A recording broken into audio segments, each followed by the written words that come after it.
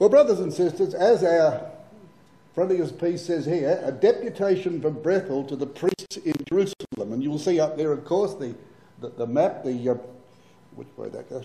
Yes, the map up there, and you'll see a little arrow, if you can see that, from Bethel to Jerusalem, about 25, 30 kilometres apart.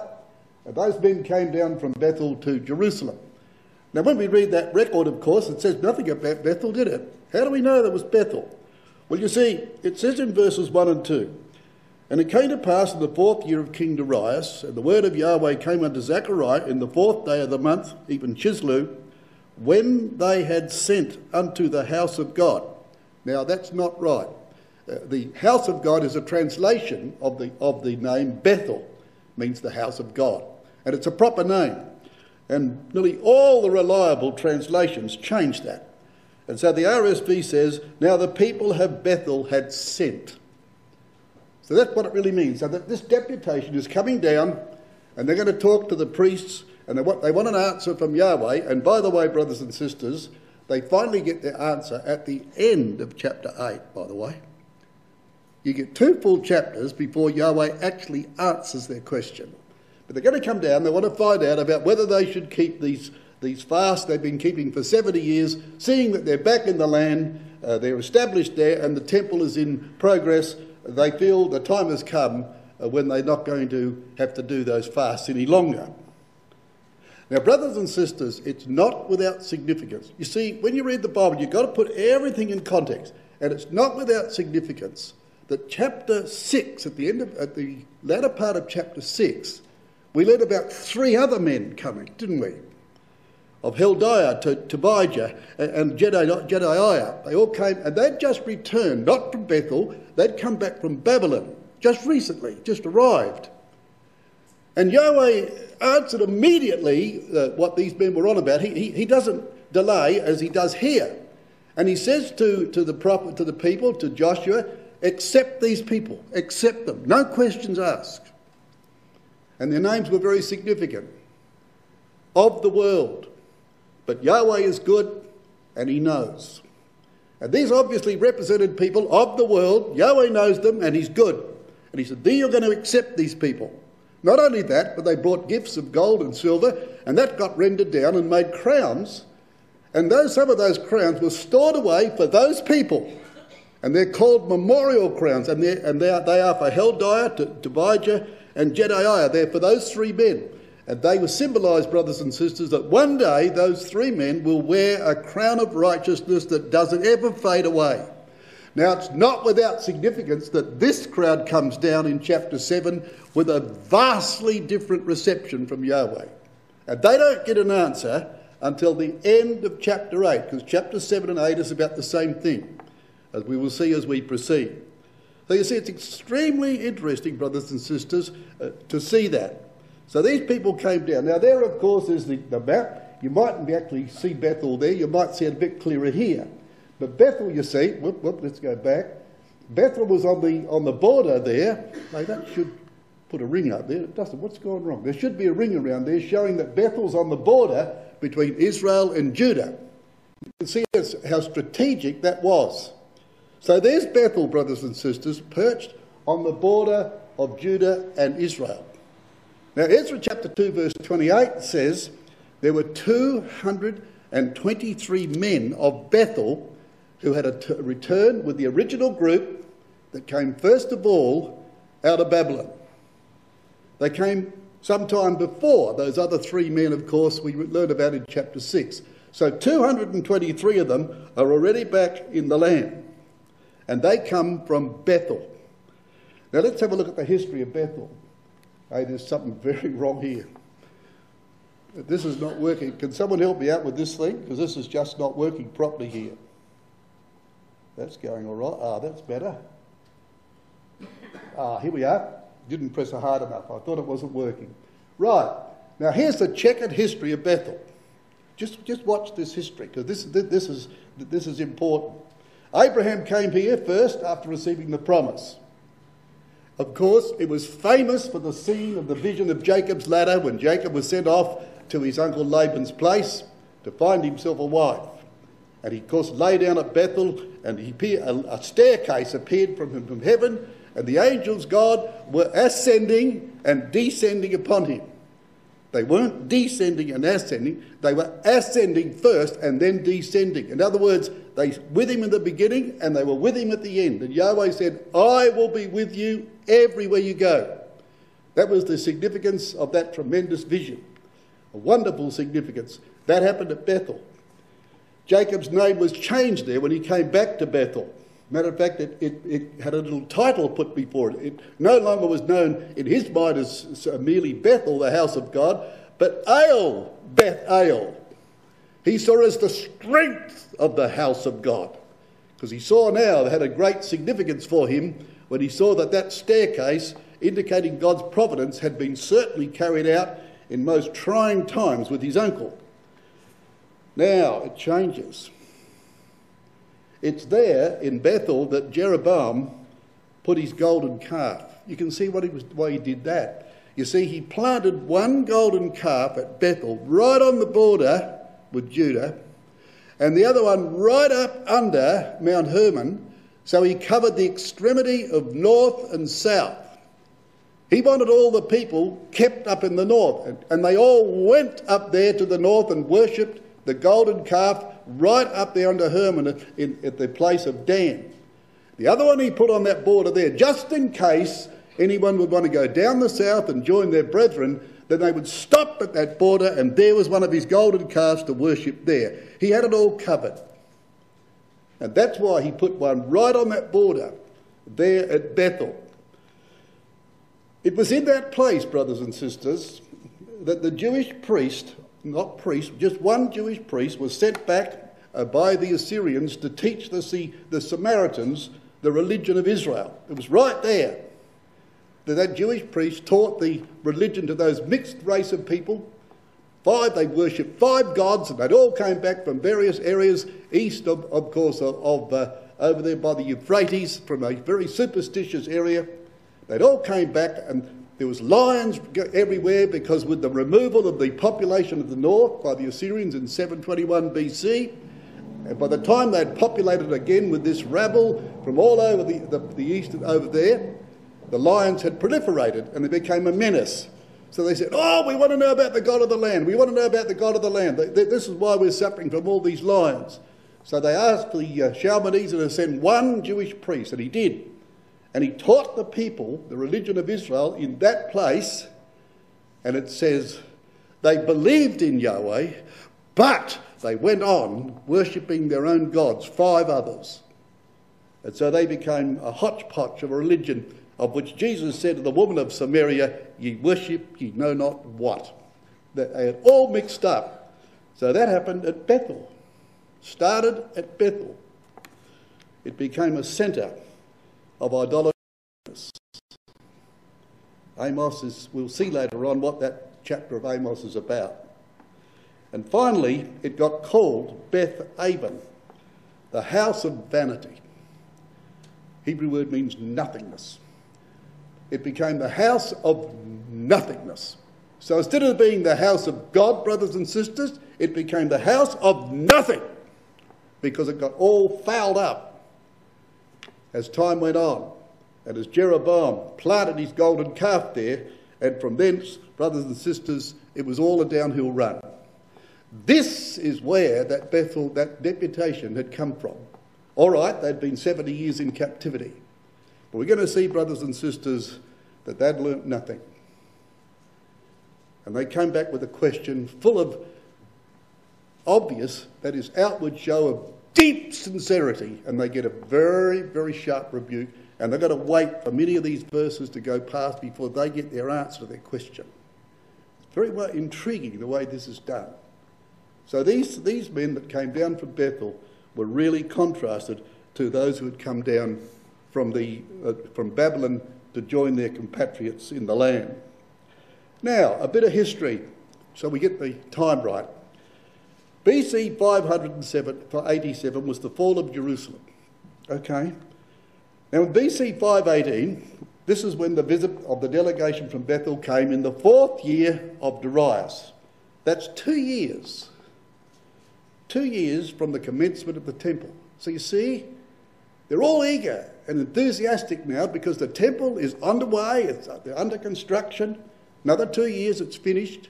And at any rate, they're here there now, and they're 2 years from the time that started, and they're all enthusiastic, and they think, well, everything's going well. We're wasting our time with all these fasts. We better go and find out what we should be doing, because we can't be mourning anymore, because this is a time of rejoicing and rebuilding, and we're all part of this scheme. That was what they thought. It's 69 years from the fall of Jerusalem when this took place. Okay, there were 70 years in captivity, that's right, but there were two lots of 70 years. 70 years of captivity, yes, but 70 years of the desolation of the temple. They started at different dates and finished at different dates. So there was one more year before the 70th year came, after the fall of Jerusalem, which would end that period. So they were in sight of a celebration of the fulfillment of Yahweh's word, and they were full of excitement, and they felt that they were going to be part of it. They had a lot to learn. And there's a great deal for us to learn about this in this, brothers and sisters, also.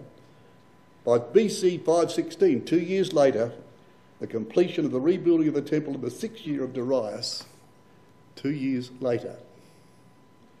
So you see, that was the time period. That's the sort of the background to this. That's the psychology of this visit. That's what they come for. So you can see what they are thinking and how they're going to be full of confidence that now it's all going to be different, and they're going to find, of course, that they're on the way up. Well, we'll see. Now, here are the divisions of Zechariah 7 and 8 in a broad way. We'll deal with them as we deal with each separate chapter. We'll deal with them in a bit more detail. But broadly speaking, they go like this. The divisions are prefaced with, then the word of Yahweh came, or the word of Yahweh of hosts came. So there's a lot of that in these divisions. You read that time and again. So we read, then the word of Yahweh came, and then the word of Yahweh of armies came. So you can see what's happening. It's like this discussion going on, and this little group of people are asking the priest, and Yahweh says, I want to say this, and I want to say that, and I want to say this, and I want to say that. The word of Yahweh is coming in rapid succession, but they're not getting their answer immediately. The deputation from Bethel questioning as to whether they should continue the fast in view of the return to the land. That's how they felt. That was their attitude. Chapter 7, verses 4 to 7, Yahweh questions their motive for keeping the feasts themselves during those 70 years of captivity. He questions their motive. You know, brothers and sisters, you're sitting there. Are you thinking what I'm thinking when I did this? This is us. Hopefully a bit better than this. We're not far from the return of Christ, are we? We've been, most of us, nearly all of us, I suppose, as we're not of Israel, we've been called out of the world. We came out of the world. We hope we're among the group represented by Hildiah. We know that Yahweh is good, and we hope that he knows us. Because it's far more important that God knows us than we know him. Paul said that in the Galatian epistle. Now that you've known of God, he said, or rather, known of God. And we know, brothers and sisters, that the signs of the times are that Jerusalem's captivity to the world is about to end. There's going to be another temple built very shortly. We're on the edge of destiny, brothers and sisters. And we ask questions of Yahweh in our prayers. When, Yahweh, when will this happen? Why should I be doing this? Why should I be doing that? Or what should I be doing? Or what should I not be doing? We get nothing, brother. We hear nothing. Silence. But we're going to hear it one day very clearly, and we hope it'll be positive. So when we go through this, there are two groups to think about, isn't there? One in chapter 6 and one in chapter 7. And we hope we're among those in chapter 6 who Yahweh said, accept them. That's what he said. Now here, these people, the first thing that we get told is, I've got to question your motive. That, you see, that's important, isn't it, brothers and sisters? See, many of us will go to the judgment seat with a long history in the truth. Come June 23 this year, that'll be my 60th year in the truth, right? I had a long history in the truth. Done a lot of speaking everywhere. Won't mean a thing if my motive is not correct. That's the thing that's going to count. Your motive's very difficult to control sometimes. You do things because, well, you do it because you get praised by people for doing it, or whatever. But that's the thing that's going to get questioned. And that's the first thing they got questioned about. He then reveals their hypocrisy. They were hypocrites. And they didn't know they were hypocrites. That's the tragedy. Chapter 8, we get into chapter 8. Yahweh says he himself will reverse the fortunes of Jerusalem when the nation learns to obey him. He says, I'll reverse your fortunes when you obey me. Well, they were under the impression that they were already doing that. But they weren't. He's going to remind them of that. We'll get a little bit more detail of those divisions when we get to chapter 8. And then the end of chapter 8, Yahweh will turn their feasts of mourning into feasts of joy and gladness. But there's a condition before that will happen. He lays down the condition which leads to that. And it's not till right to that chapter, chapter 8, at the end of that chapter, that they finally get their answer as to whether they should or whether they shouldn't keep those feasts as they've been doing, as they thought, for 70 odd years. Now when we come into the chapter then, we learn about these chaps in verse 2. It says, and this I read it out of the RSV says, now when the people of Bethel had sent Shareza and Regem-Melech. Now there's the two representatives of this group. Now Shareza, we don't know what it means. There's no, Strong's knows nothing about it. It's an Assyrian name, brothers and sisters. Isn't that interesting? It's an Assyrian name. And the only time we ever find that name, again, in the Bible, is the name of one of the brothers, an Assyrian, that when, you remember when Shalmaneser came down and he sacked Jerusalem, or tried to, and he surrounded Jerusalem. Sennacherib surrounded Jerusalem with his army there, and Yahweh slew 185,000 of them, and then they all got straggled back to the land, limping and very wounded, of course, from the blow. They got a massive blow, and they went back, and they hardly got back there. But then Shalmaneser was killed in that temple by his own boy called Shareza. That's the only time we read about that name. So that we know nothing about him except his name's linked somehow with that. Nowhere else do we find that name. Regem-Melech, brothers and sisters, Regem-Melech means the king's stone. The king's stone. And one wonders whether that's got a connection. I don't know. I'm not saying it has. Whether that's got some connection with a very important pillar that's in Bethel. That was in Bethel at that time. A historic pillar that Jacob set up to say, this is the house of God, Bethel. This is the gateway to heaven. When he saw those angels coming and going and coming to him. Whether or not that has any influence upon this fellow to call that place the king's stone, I don't know. But it could have.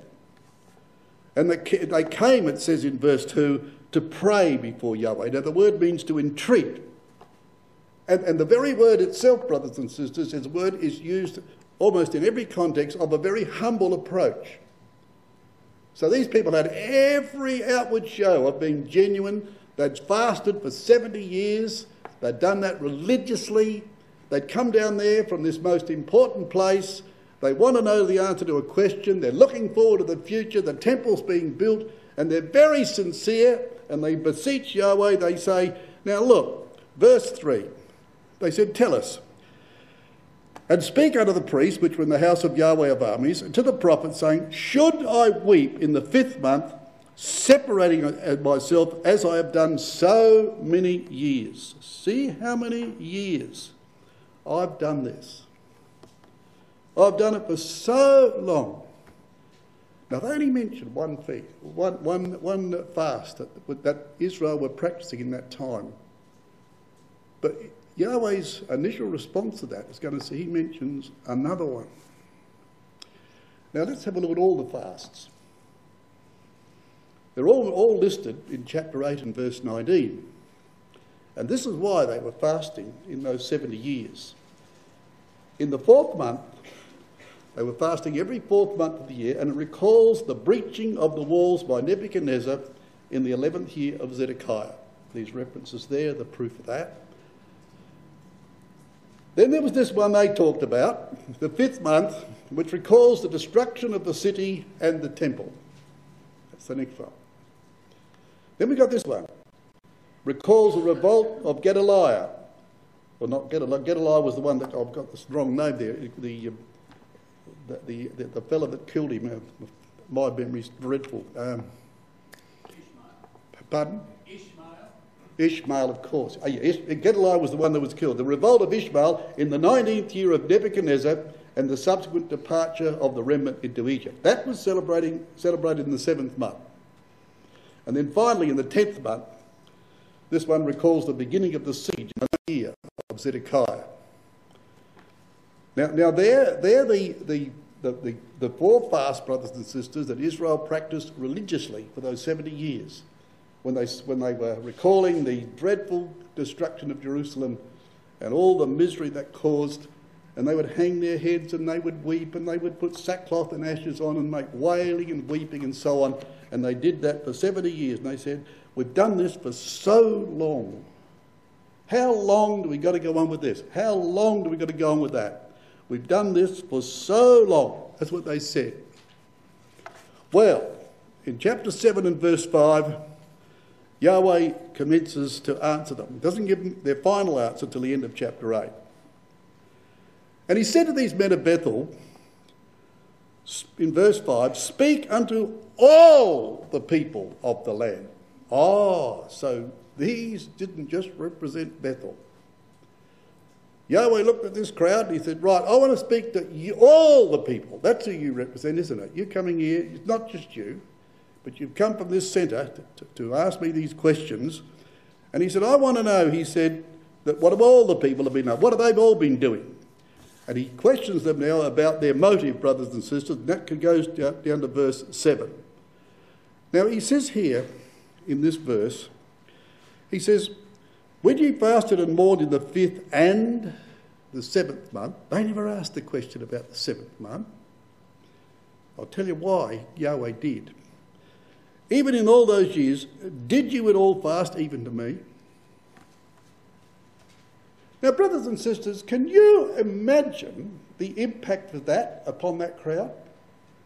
What if you and I turned up at that judgment seat and we pleaded with our Lord Jesus Christ, if he showed any signs of disfavour, Lord, I've been 60 years in the truth, 60 years of my life.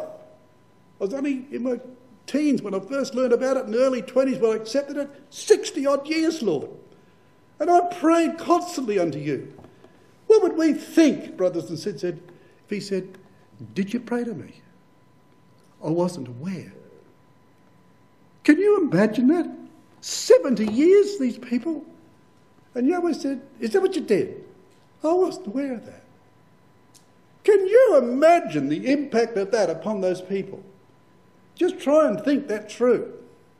That'd be shattering to get a comment like that. When you think back of all the times in those 4 times a year that you did that, gathered with your people together, put on sackcloth and ashes, went without your food and drink, denied yourself the pleasures of life and so forth, and laid in bulrushes and ashes and bowed your head to the earth for 70 years, and Yahweh said, I was not aware of it. Did you do that? Amazing. Absolutely amazing. You see, brothers and sisters, all their fasts were to make a great show. You turn to Matthew chapter 6. This is what it was about. You see, it was all put on for show. It was a show to their fellow men. Their fellow men was what they were showing. Their heart was not with Yahweh. This was all a demonstration of how wonderful they were in front of their fellow man. And Jesus made a point of this in Matthew chapter 6, in the Sermon on the Mount, at verse 16. He says, moreover, when ye fast, be not as the hypocrites of a sad countenance, for they disfigure their faces, that they may appear unto men to fast.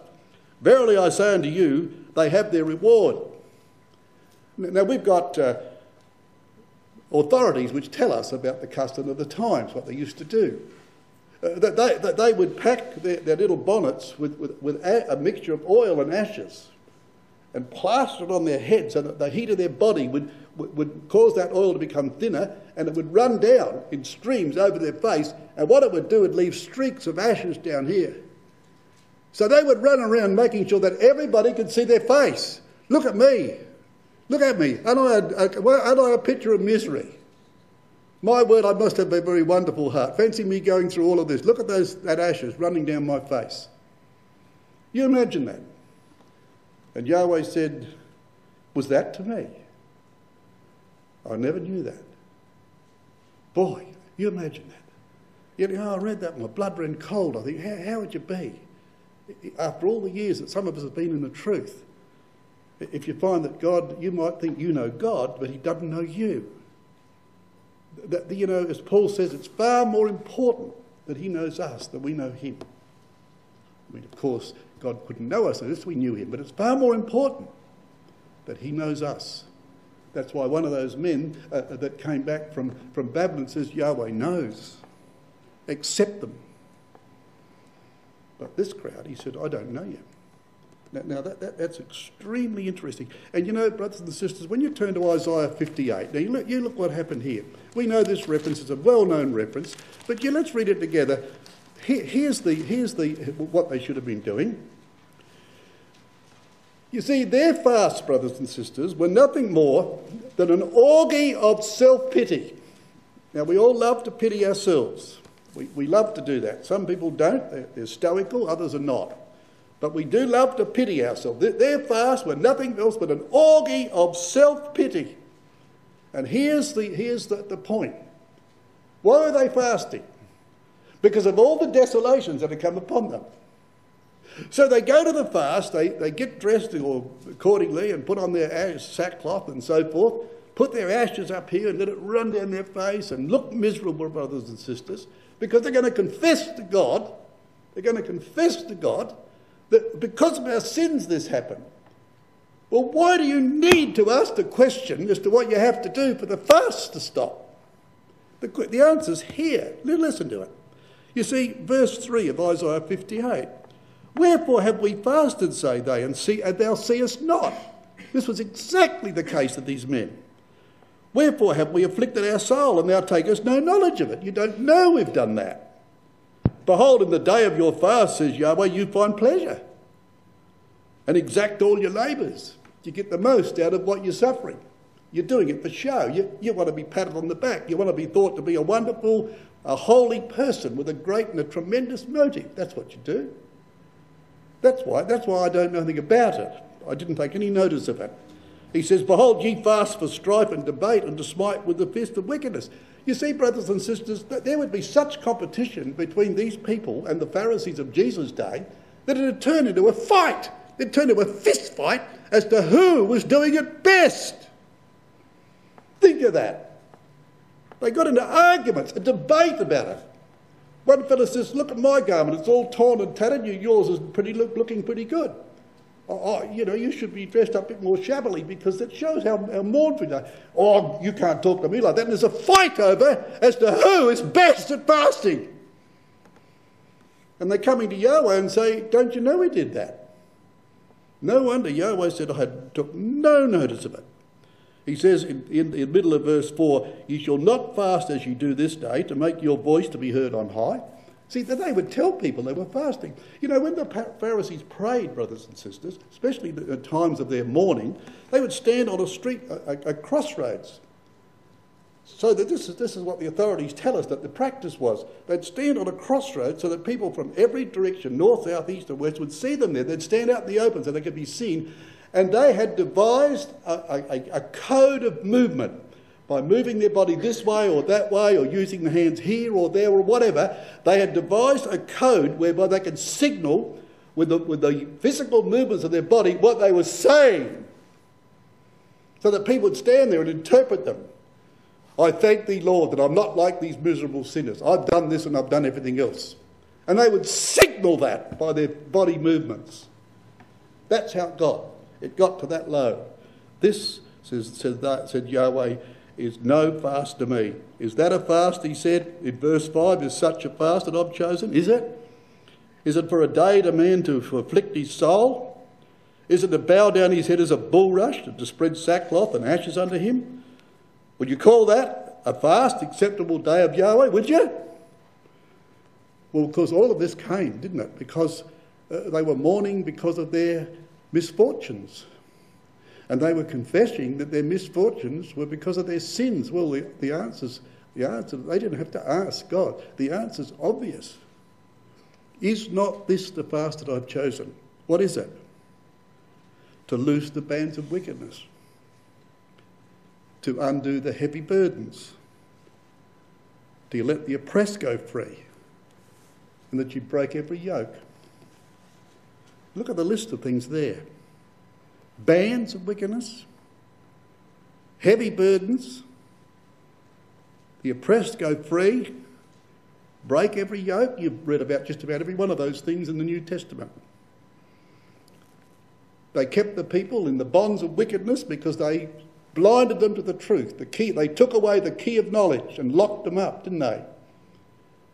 They took away the key of knowledge. They had the Bible in their hand, that they were ordained by the Lord to teach that, and they taught error, and all they taught was their own goodness, and they had locked their people up in sin. They didn't undo the heavy burdens. They complained when people were healed by the Lord, and when they picked up their bed, they complained about breaking the Sabbath. When the poor fellow, one case there, 38 years of that, happened on the Sabbath day, and they complained that it was done on the Sabbath day. That wasn't letting the oppressed go free and to lift heavy burdens.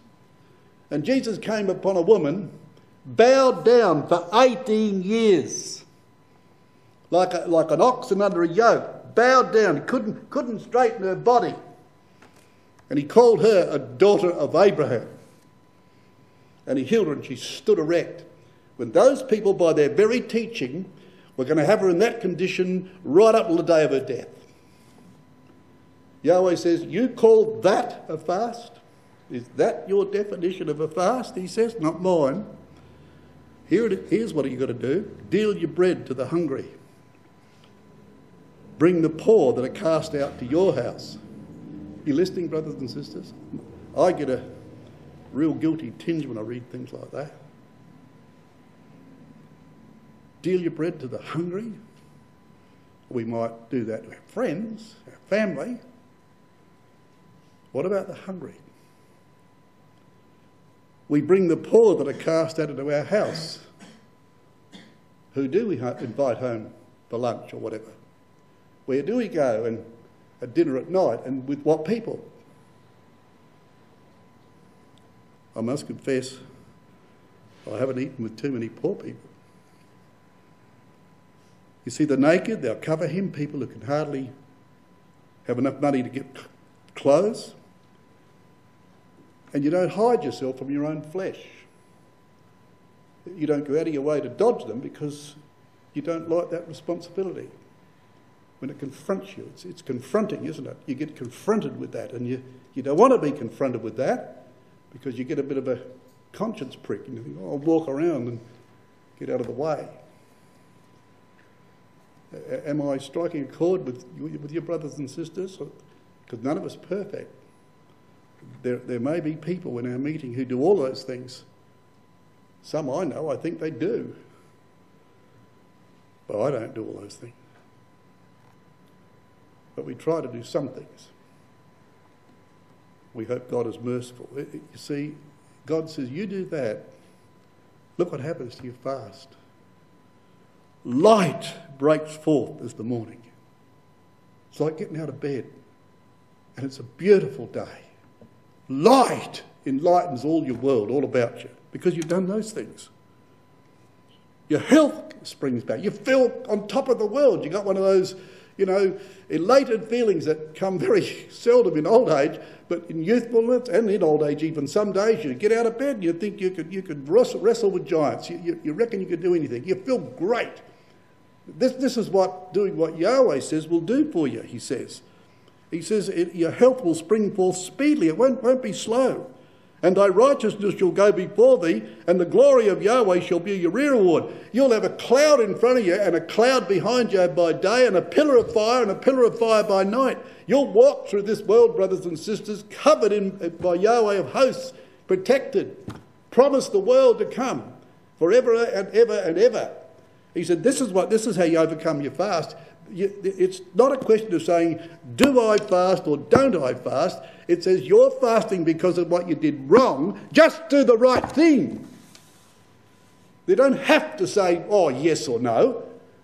Just do the thing, the opposite to what you got you into trouble, isn't it? Isn't that true, brothers and sisters? You've been through mournful occasions, haven't you? You've had unhappiness. You've been tossed and turning on your bed because you've either done something or thought something that's pretty bad, and you feel rotten about it, and you wonder how on earth you'd ever be forgiven, and you pray and you don't feel much better until you learn not to do it. And not only that, do the opposite. That's the antidote. Go and do something positive in the truth. So when you're in those situations, the answer of Yahweh, he doesn't have to say yes or no, whether you do or you don't. The answer is so obvious. Why am I in this situation? Because of my stupid self. That's why. I'm here because of my stupid self. Has put myself in a slough of despond. How do I get out of that? Prayer, yes, prayer, but that's not going to help either if we don't shake ourselves and say, what can I do that's genuine and positive and doesn't make for the glorification of self and that no one else knows about and is not very, attractive to do it until you do it. That's what Isaiah's saying. Yahweh says, you do that and you won't have a fast. I won't have to give you an answer. See, it is, brothers and sisters, in a sense, so simple. But of course, it's not so simple to do. Now, why did Yahweh mention the seventh month when they didn't? You see, they said, that one question was, should we continue with the seventh month? Whereas it's the fifth month, rather, which was, of course, the destruction of Jerusalem. But the seventh month was that incident with Ishmael and Gedaliah, when Gedaliah was put in charge of the little group of Jews. Now, I think I never ever can read this section. I often say to Bern when we read it, she's probably sick of hearing me say it, I say, love, this is a tragic situation. It is a tragic situation. And you know what happened? Nebuchadnezzar said, leave Nehemiah, give him a choice, to Jeremiah rather, to give Jeremiah a choice to come or go. He could come to Babylon, we'll look after him. If he doesn't want to, we'll look after him where he is. He's been one that's been trying to get these people to surrender to us. We appreciate that. And he did it, of course, not for their benefit. He did it because Yahweh told him to do it. But they interpreted that as being a bit on their side in that sense, and they were prepared to help Jeremiah. He chose wisely. He said, no, I will stay with my people. Now, you think of the opportunity they had. Who were they? You just think of this. The whole land is denuded of its inhabitants. They're all dragged away. Now, here's Jerusalem. Here's the land laying with very few people left in it. Who's left in it? All the poor class. People who've nothing. People that probably just had a little plot of land to put their tent on, and that was about all. You read about it. That's what happened. And they appoint Gedaliah as the governor to represent the people to Babylon. They said, if you obey yourself, be good boys and girls and in the land, and we won't worry you, and we'll support you. That's what they did. And Jeremiah's among them. Now, what a glorious opportunity. And they were invited, brothers and sisters, to walk into the farmlands that had been left destitute, walk in without cash or anything, and claim those places. They could have a farm with animals, buildings, everything, overnight for nothing. Until this idiot, Ishmael, went over to his mate over in the Ammonites and made a deal with them and come back and slew Gedaliah. And not only Gedaliah, but the fools went and killed some of the Babylonian guards that had been left there. And when he tore off, the people chased him, they lost his sight of him, and he got away. Then all the people said, oh, we're in trouble big time. We're in trouble big time. This is what the 7th month feast was about. They're in big trouble over what's happened. You know what we'll do? We'll go and ask Yahweh what we'll do. Now you turn to Jeremiah 42. This is why Yahweh raises the 7th month. It's a classic illustration of why these people are here from Bethel. They didn't mention the 7th month. God did. Now here's what happened.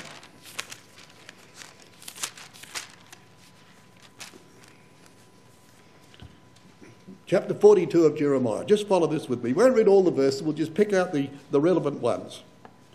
Chapter 42, verse 1 says, "And all the captains of the forces, Johanan the son of Kareah, and Jezaniah the son of Hoshabiah, and all the people, from the least even unto the greatest, came near, and said unto Jeremiah the prophet, Let we beseech you, our supplication be accepted before thee, and pray for us unto Yahweh thy God, even for all this remnant, for we are left but a few of many, as thine eyes do behold us this day. That Yahweh thy God may show us the way." We want to know the way, Jeremiah. You're in touch with Yahweh. He loves you. You pray and he'll tell you. We want to know the way wherein we're going to walk and the thing we've got to do. So they're going to ask this question, you see. And then verse 6, they said, whether it be good or whether it be evil, we will obey the voice of Yahweh. We'll do it. Whether we think it's right or wrong, good or evil, we will do what we're told. We will obey the voice of Yahweh to whom we send thee, that it may be well with us when we obey the voice of Yahweh. Jeremiah said, give me 10 days. The next verse says that. 10 days to consider that. After that 10 days, they came back. Verse 10, "If you will still abide in this land, then I will build you and not pull you down, and I will plant you and not pluck you up. For I repent me of the evil which I have done unto you." This is the answer of Yahweh. Stay here.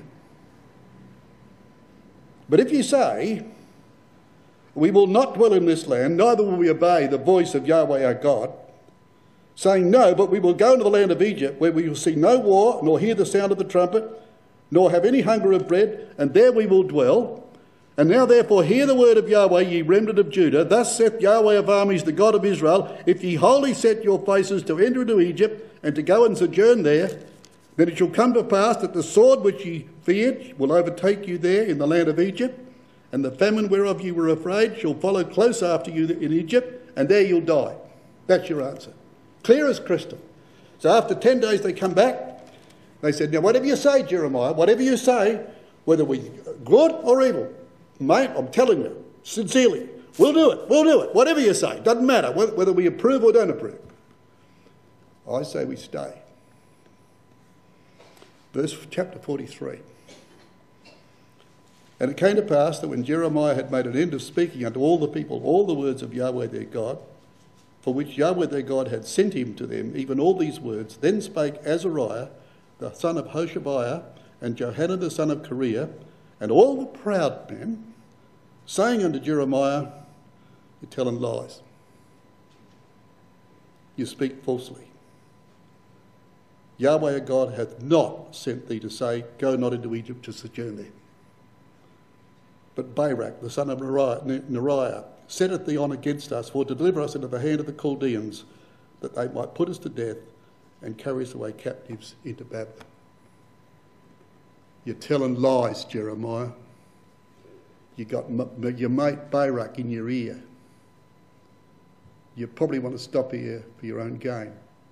We don't believe you. We reckon the Babylonians, when they hear about this fella Ishmael killing some of their own men, we're history. We're off. That's why Yahweh mentioned the 7th month, because that's exactly what these fellas from Bethel had come about. Come with all the goodwill in the world, oozing out of them, to do whatever Yahweh said, providing it's what they wanted. And that, brothers and sisters, is a basic human failing in you and me. It is a basic human fail in all of us. We will do anything as long as it suits us. But when it doesn't suit us, we won't do it even though we're told to do it. That is human nature to a T. That's why Yahweh mentioned the 7th month, because it was a classic illustration of what those men of Bethel were all about. A classic illustration of it. You couldn't get a better illustration than the case of Ishmael. Having slain, and Gedaliah, by the way, was a wonderful fellow. He was probably not an important man of Israel. If he had been, he'd have been taken into Babylon. He was down the ranks a bit. But the Babylonians appointed him, and he was a good-hearted man. He wouldn't even believe evil about Ishmael. When they warned him about Ishmael, he said, no, he's not like that. He's not really a bad chap at all. He was one of those people. He was a lovely person. But of course, he was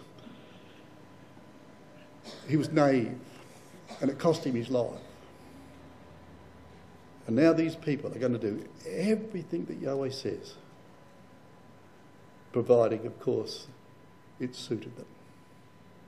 That's why Yahweh mentioned the 7th month, because that's exactly what this crowd had come to Jerusalem for. You see, Yahweh reads our hearts and minds, brothers and sisters. He reads our hearts and minds. And Yahweh's answer to them is this, back in Zechariah chapter 7. His answer to this, not their answer to the original question, because that doesn't get answered until later. But back in chapter 8 here, his answer to them is in chapter 7 rather, his answer in verse 9 is this: thus speaketh Yahweh of armies. Now here comes his answer. What are they going to do? Well, he doesn't mention whether they keep feasts or not, does he? Doesn't have to. Because he says, thus speaketh Yahweh of armies, verse 8, saying, execute true judgment and show mercy and compassion every man to his brother. Okay? Now, those words should have rung a bell. Although they may not have been in Jerusalem at the time of the coronation of Joshua, it would be big news. There was big celebrations when they crowned Joshua, the high priest of Israel, as king also. It was a symbolic thing, of course, we know, because the Lord didn't permit that. But here was a man who was going to be a king priest, and the council of peace between them both. And they would all know, or they should have known, what the king stood for was to execute true judgment. And they knew what the priest was for, to show mercy and compassion every man to his brother. And though Yahweh knows full well that none of us ever get that right, perfectly right that is, we tried, but we never really get it perfectly right. That's the hallmark. We've got to aim for that, don't we? So what he was saying, in effect, to them was this. To put it in vernacular, he says, now, thus speaketh Yahweh of armies, imitate Jesus Christ in your life. That's what he was saying. Joshua is Jesus' name in the Hebrew. Jesus is now a king and a priest. At the right hand of the Father, our mediator. We want to know our way through our problems. Imitate the man at my right hand. Execute true judgment and show mercy and compassion every man to his brother. Because he's a priest after the order of Melchizedek, who was king of Salem.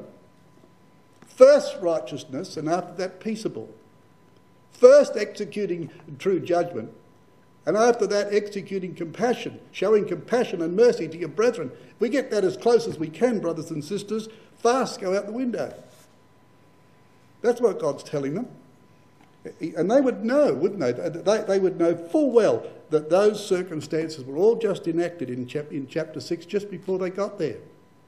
That those things were portrayed in that ceremony of the coronation of Joshua, and certain things were said there. They didn't have to ask what the meaning. Yahweh said he will be a king upon his throne, he'll be a priest, and the council of peace be between them both. You want peace? Well, there they are. There's the two principles. Right judgment and mercy. Try and get them together. That's your answer. Whether they keep the feast or not yes or no, that's the answer, brothers and sisters. And then he says in verse 10, oppress not the widow. Now you see, this is what it's all about, isn't it? Oppress not the widow, he says in chapter 7 and verse 10. Oppress not the widow, the fatherless, the stranger, the poor, and let none of you imagine evil against his brother in your heart. Well, we know, brothers and sisters, that, that's that quotation from Isaiah, which we read at any rate. Now he said, did you hear the words of the, before we get there, I forgot this, did you hear the words of the former prophets? You see, have they heard the words of the former prophets? What did the former prophets say? Be not as your fathers, unto whom the former prophets have cried, saying, thus saith Yahweh of armies, turn now from your evil ways and from your evil doings. But they did not hear, nor hearken unto me. That's in Zechariah chapter 1. Since the day of your fathers fathers came forth out of the land of Egypt unto this day, I have even sent unto you all my servants the prophets, daily rising up early and sending them. You didn't hearken unto me, nor incline their ear, but hardened their neck. They did worse than their fathers. We're going to see that same list in this. We have sinned and committed iniquity, and have done wickedly, and have rebelled even by departing from the precepts and from thy judgments. Neither have we hearkened unto thy servants the prophets, which spoke in the name of our kings, our princes, our fathers, and to all the people of the land. Daniel chapter 9. For many years didst thou forbear them, and testified against them by thy spirit in the prophets. Yet they would not give ear, neither gavest thou them into the hand of the people of the lands. And lastly, O Jerusalem, Jerusalem, thou that killest the prophets, and stonest them which are sent unto thee, how often would I have gathered thy children together, even as a hen gathereth her chickens under her wings, and ye would not. It wouldn't matter what age you went back in the Old Testament, brothers and sisters, the message was the same. Listen to your pioneers. That message is repeated over and over. That's only a sample of literally dozens of references like that. That's the problem, isn't it? The truth came alive, didn't it? Back in the 1800s with Brother Thomas. Out of a fog of mystery and iniquity and all sorts of blasphemous views about the Bible, a man emerged with the Bible in his hand by sheer dint of perseverance and hard work as a Bible student. Didn't have the Holy Spirit or anything like that. He just read the Bible and uncovered for the first time in our era, brothers and sisters, the light of the morning. We saw it. And as the years go on, we're hearing less and less about that. Less and less. And the message of God was, listen to your former prophets. Listen to them. And as Brother Des said from this platform once, every Reformation, successful Reformation in Israel was a reference back to the past. Show me something different. That's a big lesson, brothers and sisters. And there are things done today which you shake your head and you think, Brother Thomas, Brother Roberts, Brother Carter, and those that followed him would never have made such decisions as being made today. Never. But people forgot that. And this is what happened to this crowd. They'd forgot that, brothers and sisters. Pure and undefiled religion before God. This is what they had to practice. Pure and undefiled religion before God, it says here. Oppress not the widow, the stranger, the fatherless, and your brother. You see, James says pure and undefiled religion before God is this: to visit the fatherless and widows in their affliction, and to keep yourself unspotted from the world. Now, some people quote that as if that was the whole thing, the whole truth. It is morally. But it's not, James is not saying that we ignore doctrine and just do good work. He's not saying that. What he's saying to these people, because they had an outward show of religion, they stood at street corners when they prayed. They covered their head with ashes and made out they were fasting and suffering. They did all these things for show. James' point is that true religion shows itself in a way of life. It's the doctrines which, of course, become the motive force, and they show themselves in a way of life. And that's what he says in James chapter 1. And this is what Zechariah is saying. Oppress not the widow, the fatherless, nor the poor. And so we read these verses. And a sojourner shall tread down, and a sojourner shalt thou not tread down, neither shalt thou drive him away. For sojourners ye became in the land of Egypt, neither widow nor fatherless shalt thou humiliate. They're not allowed to do that. The needy will not cease out of the midst of the land. For this cause have I commanded thee, saying, Thou shalt open thine hand unto thy brother, to the poor, and to the needy in thy land. Very plain. Deuteronomy. Let none of you imagine evil against his brother. How long will ye imagine mischief against a man? Ye shall be slain, all of you. As a bowing wall shall ye be, and as a tottering fence. Though I have bound and strengthened their arms, yet do they imagine mischiefs against me. Says Hosea. Woe to them that devise iniquity and work evil upon their beds. When the morning light they practice it, because it is in the power of their hand to do so. Now, brothers and sisters, I'll tell you one place where that was not done. Where the poor and the stranger and the needy were totally neglected. Guess where? Guess where? Bethel. Bethel was noted for that very thing. And this is the crowd that's coming to ask Yahweh, should we stop fasting? Now I'll show you. First of all, turn to Deuteronomy chapter 14. This is a wonderful thing. Just have a look at this.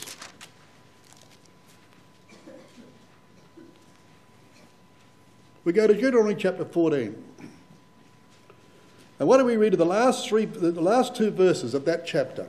It's not the only place it's mentioned. It's mentioned again in Deuteronomy. You would have read it a few days ago. But in the 14th chapter of Deuteronomy, beginning at verse 28, it says this: At the end of 3 years thou shalt bring forth all the tithe of thine increase, the tithe the same year, and shalt lay it up within thy gates. And the Levite, because he hath no part nor inheritance with thee, and the stranger, and the fatherless, and the widow, which are within thy gates, shall come and shall eat and be satisfied, that Yahweh thy God may bless thee in all the work of thine hand which thou doest. Now let me explain that. What is this tithe of 3 years? Well, you see, what happened? Take the ordinary year of tithing. So you're a farmer and you live perhaps a fair distance from Jerusalem, or you may live near. But you've got to make an assessment at the end of that year, that at the end of that agricultural year, in the 7th month, you make an assessment of what your produce was in terms of produce and fruits and so forth, and the cattle and all that you had. You had to make an assessment, and you had to give a tenth to that to Yahweh. And you had to come to Jerusalem, no matter where you lived. You could not just give it to the priest next door or the Levite. No way. You've got to go down to Jerusalem. If you lived a long way away, I'm quoting the law now, if you lived, this is not Jewish tradition, it's in Leviticus. If you lived a long way away, what you did, you turned those goods into money and you carried that down with you. Because you couldn't take all the sheep or goats or cattle and all those things. You'd have to make an assessment of the value, and then you'd take that down to Jerusalem to give it to the priest. But before you did that, you bought the equivalent when you got there. You bought your animals and so forth, and your wheat and your corn with that money, and you changed it back again into material things, and you gave that to the priest. Now, you didn't lose all of it. You didn't lose all of it. You were invited then to sit down with the priest and the Levites and share part of that tenth. It would be a very small part, of course, out of one meal, basically, and you sat down with them, and they shared that meal with you. So you shared it with God's representative, the priest, and with the workers that helped him, the Levites. That's what you did. Now, Yahweh said, it's a long way, isn't it? It is a long way. Come down from up the north or the south, east or west, it's a long way. Well, I'll tell you what, you don't have to do that in the 3rd year on this condition, that when you sit down and eat that tithe, and it's yours for that 3rd year, then you have everybody that can't afford anything, the poor, the stranger, the widow, and the fatherless, and the Levite, because he hasn't got an inheritance. I want you to fill your house, you invite every poor brother and sister in Israel. I want in a house during that weekend when you have that feast, and to share it with them. You do that, and you don't have to come there and share it with me. Now that is transparent, the meaning of that, isn't it? That is absolutely transparent. We come here every Sunday morning and we eat a little bit of bread and we drink a little bit of wine. And we are actually sharing a feast that was prepared by Yahweh, and the feast was his son. He was the sacrifice. We are coming here to eat that little bit of bread and wine and to complement that great sacrifice on this table, what it really meant to us and what was done on our behalf. And the lesson, brothers and sisters, is that God is saying to us, I want you to go home into your house and to do what I have just done with you Sunday morning. When you sit in your chair and you just look at that bit of bread in your hand or your little bit of wine about this big, you look at that and you count that up in terms of what a tithe would mean, the measure of the whole lot, in your hand, brothers and sisters, 6 hours of scorching agony. You got in your hand 33 years of a life of intensity where you do nothing wrong, you think nothing wrong, you say nothing wrong. For 33 years. And that little miserly bread and little bit of wine that you got represents that. Now Yahweh says, you go out of this hall. I want to see that practiced in your house. That's what that means. Now, it wasn't done in Bethel. Amos 4. That's why Yahweh mentions it like he does. Because this crowd came from a city famous for not doing this.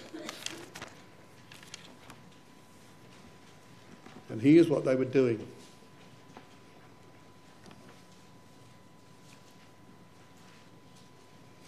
Hear this word, ye kine of Bashan. Now, kine is a female cow. It's a cow. All cows are female.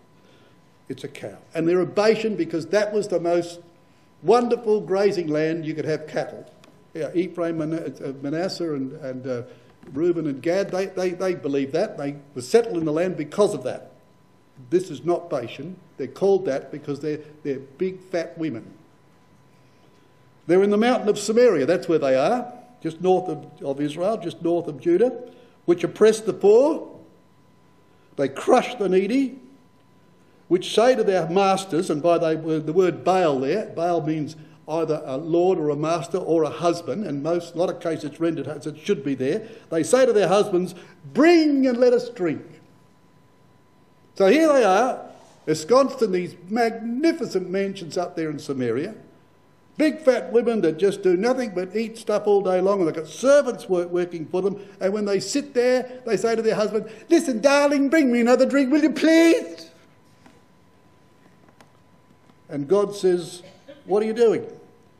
He says, verse 3, verse 2, and the Lord Yahweh has sworn by his holiness that, lo, the day shall come upon you that he will take you away with hooks, and your posterity with fish hooks. And ye shall go out at the breaches, every cow at that which is before her, and ye shall cast them into the palace, saith Yahweh. Come to Bethel. This is where it's done. Come to Bethel and transgress. To Gilgal multiply transgression. Bring your sacrifices every morning and your tithe after 3 years. See the point, brothers and sisters? Your tithe after 3 years. Come and do that, says Yahweh. And offer a sacrifice of thanksgiving with leaven, and proclaim and publish the free offerings. For this liking you, O children of Israel, saith the Lord Yahweh. And so on and so on. Here they were, brothers and sisters, crushing the needy, robbing the poor, and having the audacity to bring the year of third tithe to Bethel in recognition of their wonderful worship for Yahweh, the God of Israel.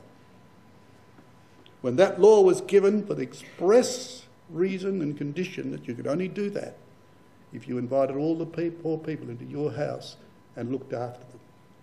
And they come to Bethel to do that. You see what this prophecy is on about, brothers and sisters. Well, coming back as we finish Zechariah chapter 7. And of course, by the time we finish chapter 7, we still haven't got their answer to their question, have we? Well, we have in part, but we haven't got it all yet. So back in chapter 7, verse 11 says, they refused to hearken. They wouldn't pay attention, says the NIV. They pulled away the shoulder. They turned their backs. They stopped their ears. They didn't want to hear. They don't want to listen. And their hearts were like a diamond, adamant stone. The ESV says diamond heart. That's the sort of people, brothers and sisters. They wouldn't pay attention. Go to the meetings, appear here and, make sure everybody sees you here. Can't wait till the brother finishes. Because we've got to get home, for whatever reason.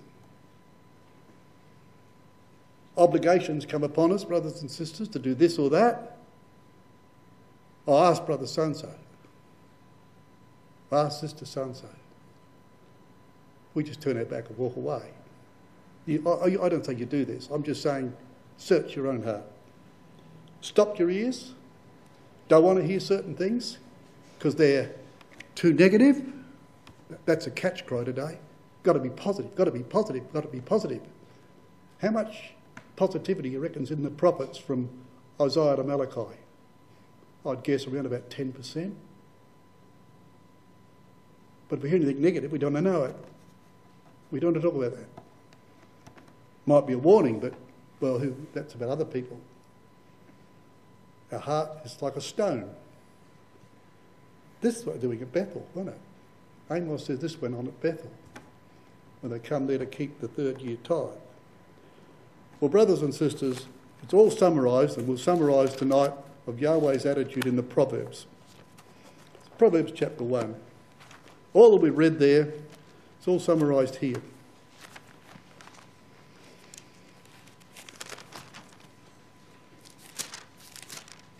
Proverbs chapter 1. From verse 24 to 28. Yahweh said, I won't hear them. That's what he said in Zechariah. I'm not going to listen. Proverbs 1 verse 24. Because I have called and ye refused, I've stretched out my hand and no man regarded, but ye have set at naught all my counsel and would none of my reproof. I will also laugh at your calamity. I will mock when your fear cometh. When your fear cometh as desolation and your destruction cometh as a whirlwind, when distress and anguish come upon you, then shall they call upon me, but I will not answer. They will seek me early, but they will not find me. And they didn't, did they? And they found out that for 70 years, Yahweh turned his back on them, didn't hear them, didn't want to hear them. And they're not going to get their answer, brothers and sisters, until we come to the end of chapter 8. It's going to be the same answer. The answer's very simple. Do the opposite to what you're doing. When you celebrate your fast, do the opposite of what you're doing it for to celebrate. You're celebrating your sins, just do the opposite. You don't have to be told, oh, we don't do it next month. No, just change your ways. It's as simple as that. But of course, simple things are very hard to absorb, aren't they? And very hard to practice, and that's what makes life so difficult. But brothers and sisters, we're all facing that sort of thing. We're going to Jerusalem, to the priest, not as a delegation, we're going to be taken there. But we're going to go through that same process, aren't we?